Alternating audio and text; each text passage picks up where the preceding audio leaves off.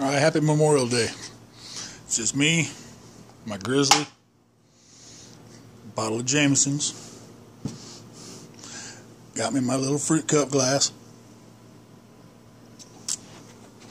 Wife and kids are gone. And the reason I'm talking to you right now is I still have this for sale. This is the SPT-GOM model that I make. Alright. This one, however, is made out of Alabama Damascus steel with Caribbean rosewood burl handle. I know you guys see lots of videos all the time from dudes telling you how sharp their knives are cutting copy paper. This ain't copy paper. It's not copy paper at all. Okay? You ask anybody who owns one of my knives how sharp it was when I sent it to them.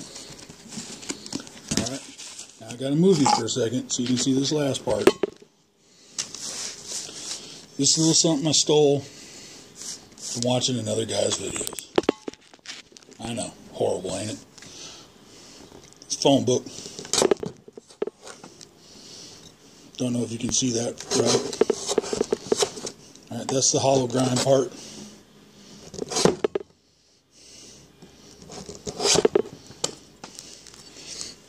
So needless to say, this knife is sharp.